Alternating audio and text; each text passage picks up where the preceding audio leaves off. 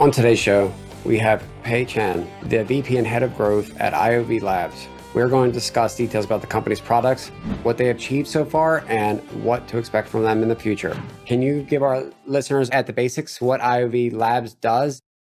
Sure. So IOV Labs is a company that was started in Argentina back in 2014. It has three main business lines. First one is RFK blockchain platform. This is the sidechain project on top of Bitcoin with EVM compatibility. It has the RIF economy pillar, which is the layer 3 building architecture. So it's providing infrastructure and the building blocks for projects to build on top of RFK, as well as any other layer 1 or layer 2 blockchain platforms. And the last, we have a Taringa. Taringa is a social media platform that we acquired back in a few years ago, and now it's on its path to become a Web3 social media platform. So we've been around for quite a few years now, and our vision is to create a very open and inclusive financial system for all the populations around the world, especially with the emphasis of bringing the blockchain technology and products to the emerging markets where underbanked and unbanked populations are. And that's basically our target users. And our mission is to do so through working with the most brilliant and advanced fintech partners that are currently in our ecosystem or outside to help them build Web3, build blockchain projects, distributed applications, or other layer 3s. Now, you guys been around quite a while, right? When did you guys kind of start? Yeah, we've been around since 2014, 2015. I think the founding teams, and they were a group of technologists and businessmen, very successful entrepreneurs from Argentina. I think they got together, wanted to build something that is leveraging the Bitcoin security as a bottom layer, settlement layer, but also understand the importance of having smart contract programmability and the way to build logic and workflows on top of Bitcoin, because at that point, Bitcoin was very much an asset class. You can't do quite much with Bitcoin, but look outside, you can see, Ethereum and other ecosystems are coming up with different distributed applications, and they're able to do so because of the smart contract programmability. And the origin of the RSK platform basically is to marry the Bitcoin security as settlement layer, as well as the compatibility and the programmability that the EVM chains promises. Got it. And so, I know RSK did quite a big raise, I think, back in 2018, right? Is that correct? Funny story, yeah. So back in 2018, when we were at the point realizing that we need to provide infrastructure platforms, not just the blockchain platform itself, but also the tools and services that you would need as a project. So we launched RIF as a token economy. And that was the time we raised the majority of the capital. That paved a lot of our runway for us to kind of research and take our time. Our research team took their time to really look into what's the best way to bring the full potential of RSK. And we built a lot of amazing technology, and we're at the point of kind of consolidate all the technology pieces. Now we're on the way to productize and commercialize them.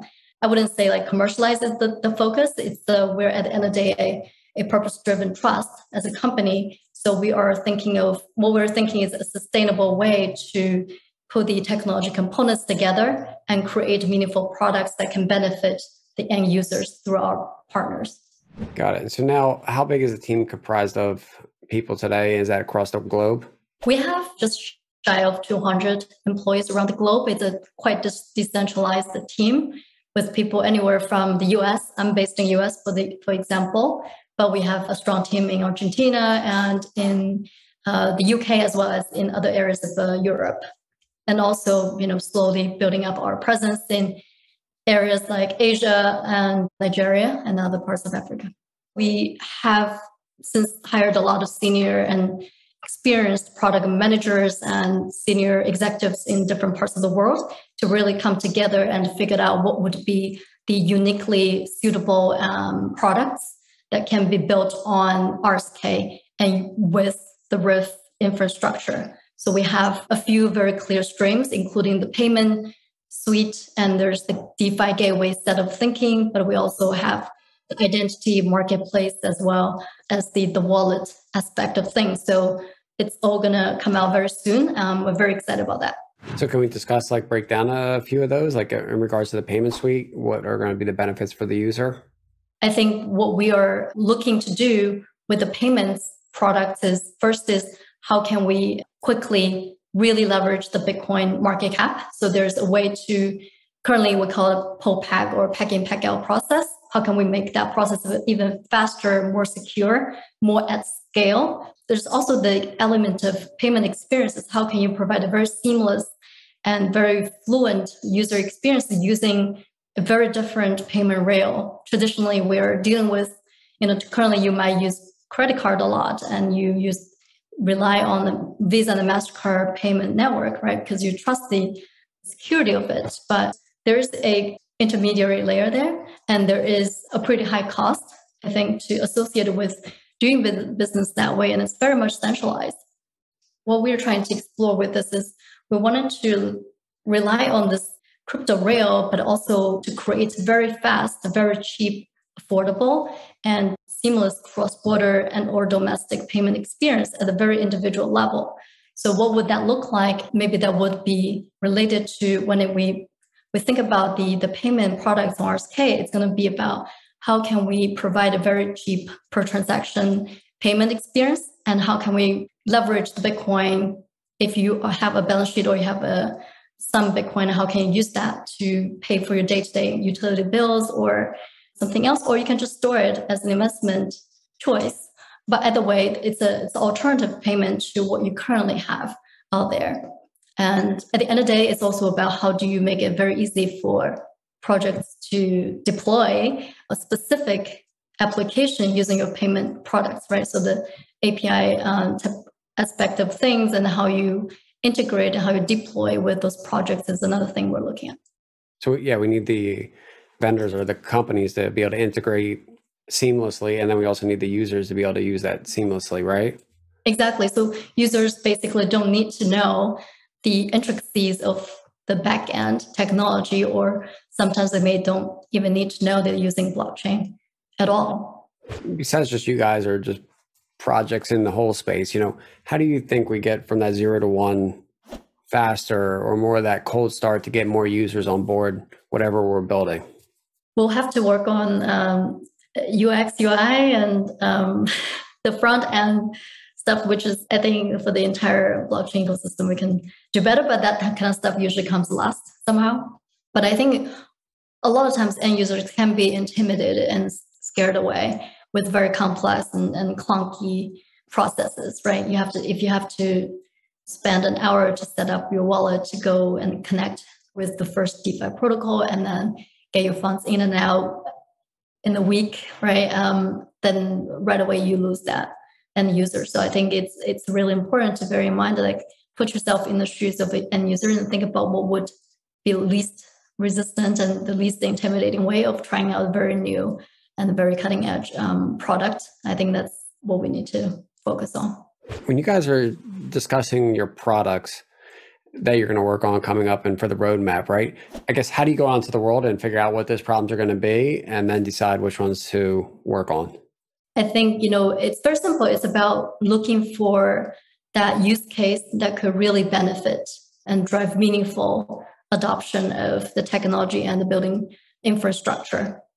So very quickly, I think this brings us to the concept of everyday DeFi, because we do believe that our end user is the everyday average Joe, and users that really do need access to financial systems but currently do not.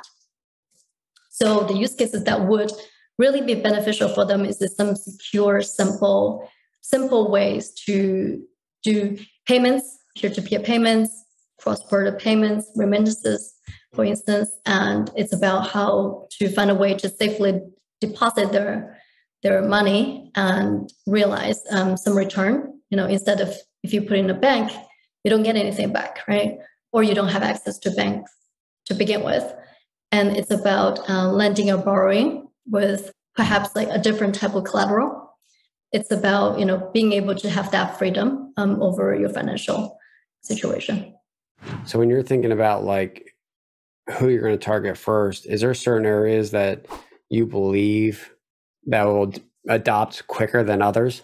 If you look at the stats, it became quite clear that some of the fastest growing markets for this technology is in the developing countries. It is in the emerging markets. So for us, we have 7 key markets, and they're between Latin America and Southeast Asia. So that's what we're starting with, right? And we also see some strong momentum in Africa. So what are some things that over the next few years that you guys see, on the roadmap? What else are you trying to accomplish that you think's going to be a fit for the market? I think we're constantly in the state of trial and error. I think we have to kind of be very flexible. Currently, we're working very hard on payments, gateway, identity products, but I'm sure, if you ask me a year from now, and we might have a different thought, right? Like what's been put out there and proven useful.